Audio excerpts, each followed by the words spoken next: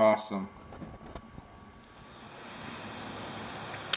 How you guys doing? Chris Egnoto, and I have yet another cool arachnid for y'all to see.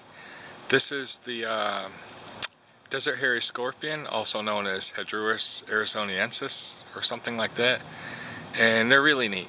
I used to keep these as pets and they're a lot of fun. So I hope you enjoy the video and check it out.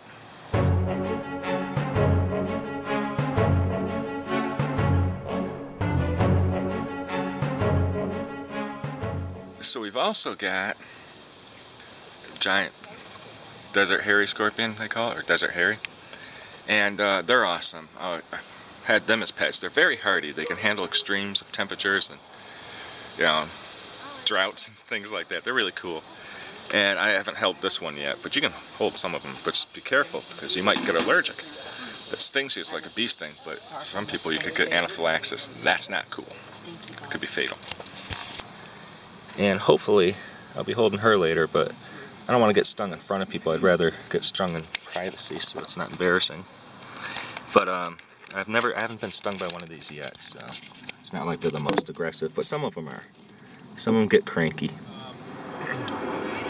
When you put these guys under a black light, they glow insanely bright. Like a bright green or a bright blue sometimes. And what's weird about scorpions, and vinegarins really, is sunlight kills them. It can kill them. Not that it does right off the bat.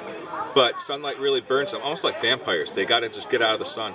And I've watched them get exposed to sunlight and immediately dig a hole into the sand and stuff.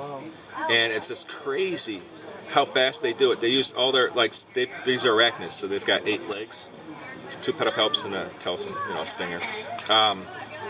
And they use like their front 2 or 3 pairs of legs they just go like that, and the sand just goes flying out the back end. It's really cute. It's gonna be hard to get her in there now. This is gonna be really fun. If I get stung, we'll change that part. No, actually, that'd be great for you too. So, interesting thing about scorpions is they do have an organic. Whoa, hon, don't fall. They have an organic metal in their tail, in their sting, which is kind of crazy, isn't it? A metal in the sting to reinforce that strength. And then she's being sweet, and they're like, "You can't hold that. It's gonna send you to the doctor." It's like, well, I'm holding her. Is she acting aggressive? And I know that, it's just going to be pain. I'm not going to really have a bad reaction. It's just going to hurt. And they have 8 eyes, 1 to 3 on each side, 2 pairs of 3, and then 2 on the very top. Don't go up my sleeve. But they also have light-sensitive cells in their stinger, too, which is crazy. So they could stick it out from under a rock, and they could tell if the sun's out hitting them. And they're like, well, I don't want to come out in the sunlight, So, put you down here, honey. I'll talk about the next person. Oh, you don't want to get off me now. So you're really warm, so... Yeah, exactly, So then... Here you go, guys. Told you they glow under a black light.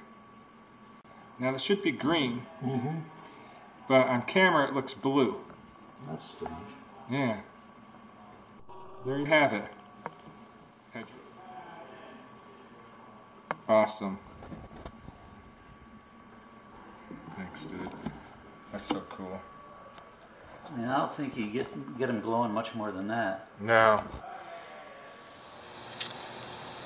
So, pretty cool, guys. Love them. Thanks a lot for watching. Once again, Chris Egnoto, signing out.